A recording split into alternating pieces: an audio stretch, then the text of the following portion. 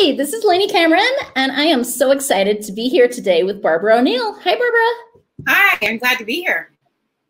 And Barbara she's got so many bestseller titles, I had to actually write them down. Let me get this right. Wall Street Journal, Washington Post, Amazon #1 bestselling author. And you just celebrated 1 million books through Amazon Publishing and 1 million copies of When We Believed in Mermaids. That is insane. It's insane. It's crazy, insane, and crazy wonderful. Congratulations. I know so many fans. Like, I think of all the women's fiction authors, you're like the #1 person when I ask people, like, so whose books do you love? You come up all the time. So that is such a nice thing to say. Thank you. Thank you. So where are you joining us from, Barbara? I am in Colorado Springs, Colorado. Cool. It's kind of fun. You get to find out where everybody's homes are because we're all kind of stuck in place right now. We are stuck in place. Right now we have tons of fires, so everything is sort of grim outside, but it's usually quite beautiful at this time of year. So today we're going to talk about the latest one, which you can see on the bottom of the screen there, The Lost Girls of Devon. Tell me a little bit about the inspiration behind this one. The inspiration for this was a trip I took to Devon with my partner, who has a sister and a brother who live at opposite ends of the West Country. And we just toured, and it was so beautiful. And there were so many things that I fell in love with that I really just wanted to write a book about it. And I'm really interested in all the things that are happening to young girls at the moment. So like what kind of dangers they face, what kinds of things are different for them, in comparison to the things that we faced in our generation, and like, how is that changing? How is it evolving? Is it better? Is it worse? That was an interesting question to explore. Oh, interesting. And it's got a little bit of a mystery element to it on that level as well, right? It does. It does. So let's take a quick peek at the reviews that this is getting, because they are pretty dang fabulous. Surprise, surprise. This is just one review that I pulled from Maddie Dawson, fellow author of A Happy Catastrophe. And I thought I try to pull a review that grasps what other people are saying about the book. And I loved this. Grabs you at the beginning with its imagery and rich language and won't let go. And she comments that, like all of your books, it's got this lovely sense of you fall into a world. And it's actually what I said in my own review, that you are amazing with all the senses. You're one of my favorite authors, that I feel like I'm in your world. The senses, the smells, the colors. You do such an amazing job of painting the imagery of, I just feel immersed when I read your books. It's one of my favorite things. I mean, I work really hard on that part. I think setting really is a character. And I think that that's one of the things that, especially right now, we want to escape somewhere. And so let's go to New Zealand in the Mermaids, or let's go to Devon in this book and just escape to someplace new, since we can't actually physically go anywhere. That makes perfect sense. So let's talk a little bit about this book before we move to talking about inspiration in general. Anything readers of the latest one here might have missed, or anything that changed along the way? This one was a pretty straightforward expression of what I saw in Devon. So there were not a lot of secrets.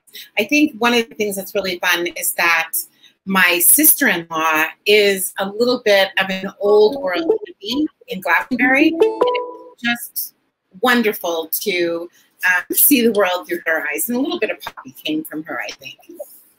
And let's talk about inspiration in general. You've had so many bestsellers. Like, I think we all want to know, I'm a debut author. I'm at the beginning of my career here. Like, how do you keep the inspiration going? Where do you find all these ideas? I think really it's just continuing to create that mindset that you are always creating new books. Like, I need to have a lot of brewing time, and probably a year is about right for the brewing time. So I need to have a lot of ideas on the back of the stove. So I'm always reading history and geography and like exploring strange movies on Netflix and just trying to like keep my mind open. I never know when something will catch me.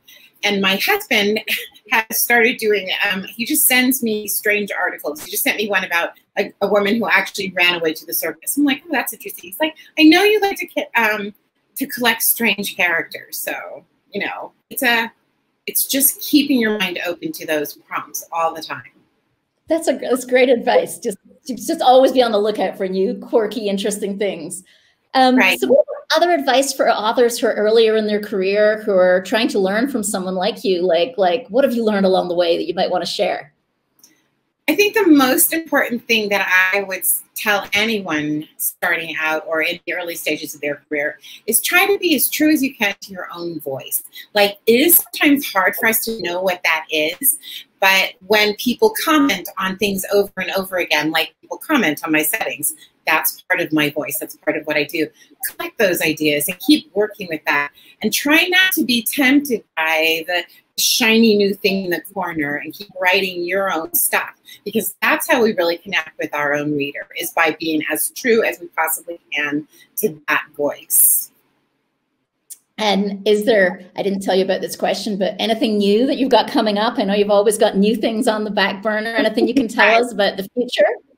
I do. I just turned in the new manuscript for my next book, which has a wonderful title I'm not going to reveal just yet, but it's set on the Upper West Side, which I really had so much fun escaping into that world. Two sisters who are really at odds, and their aunt who used to be a stewardess for TWA, and a little crime that she has to figure out now. Oh, that sounds fascinating. It sounds great. Yeah, and I haven't asked you that we've got viewers here who love to hear from new authors, or in your case, probably an author many people know already. Anything I haven't asked that you want to bring up? I can't really think of anything. I just think that we should all be reading lots and lots of books right now to keep our spirits up and trust that everything's going to get better sometime. There you go. And I would encourage folks, I gave the Lost Girls of Devon a 5-star review. I was lucky enough to get an early copy myself, and it's amazing. It's an escapist book. You're in the south of England. While we can't all escape right now, I love books that help me go to a place and feel like I'm not stuck inside my house. And your book that did that for me while I was stuck inside my house. So thank you. Absolutely. Thanks, Lainey. And let's show how they can connect with you. I know you love to connect with readers. I do. And they can connect with you both on Facebook, facebook.com/Barbara Samuel O'Neill, or on Instagram, Barbara O'Neill Author. And you've got a newsletter. People can sign up and follow you on your website as well, barbara'o'neill.com. Absolutely. Thank you. And thanks for spending time with me today. It was so fun that you agreed to do this. All right. Thanks a lot.